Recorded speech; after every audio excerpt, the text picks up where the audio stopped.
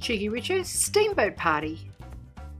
Hi and welcome to cheekyricho's Steamboat Party. We've got some fresh lean beef, pork, some prawns, some pieces of fish and all our vegetables. You can put any combination of vegetables that you like, the fresher the better. We've also got some chopped garlic and ginger and some flavour stock. We have some vermicelli noodles, really fine mung bean noodles, some sesame oil, some dipping sauce, Vietnamese dipping sauce, some sweet soy sauce and some fish sauce. And this is our steamboat. Get the lid off. It's got a little hot plate on the top of it, which is actually non-stick, so that's pretty handy.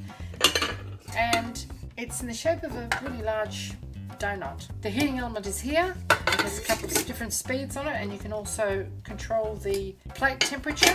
Cook your meat on there and you slide it off into your vegetable and stock, and the flavour of the caramelised meat intensifies the flavour in the stock. It's an amazing thing. It's a social thing to do too. It's like the old-fashioned fondues, I suppose, when everybody sits around and enjoys it. The ingredients are in the recipe box below, but you can add or take away anything that you like. So let's get started.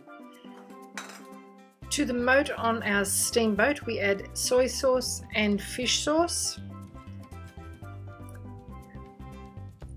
and any beef bones or other bones that you have that can intensify the stock, and some water. And we're going to boil this with our ginger and our garlic and our concentrated stock. Now before we pop our vegetables in, we brown our meats on the hot plates. We've got beef and pork, prawns and fish pieces. You could use chicken, squid, whatever you like. Now just some carrots into the moat. The harder vegetables need to be added first. We'll put our asparagus spears in now, our broccoli, our cauliflower florets and green beans. Now we turn the beef over. We don't want to cook the beef, we just want to brown it, and then we're going to push that beef into the stock and it'll continue cooking there. Now we're going to just brown our pork with some of our prawns or shrimps. These are actually frozen at the moment, so they're going to take a little longer to cook than you would expect. Our vermicelli noodles go in now. Just push those below the surface of the fluid. Now we just push our pork into the broth.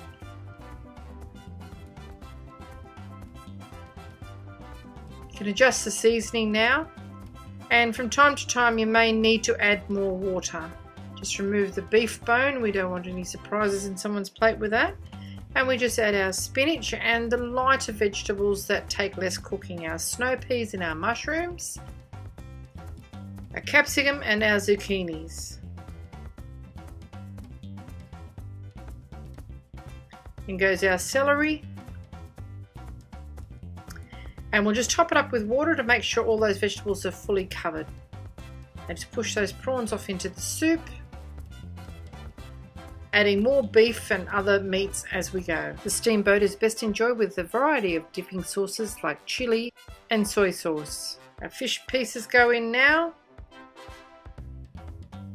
They're boneless fish pieces and quite thin, so they won't take much cooking at all. A few more prawns, and we've got some parsley and coriander or cilantro that we're going to use to dress up the dish once it's served. So we just remove the vegetables and the meat that's cooked in the broth,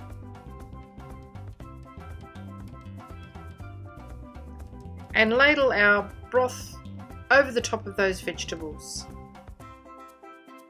A little drizzle of sesame oil, a sprinkle of our fresh herbs, and your steamboat party is ready to enjoy. This is a perpetual dinner. You can keep adding more meat and vegetables to it just to keep it going. Very healthy, very light. There's no included fat or oil in it except for the sesame oil. And it's very fresh and smells amazing.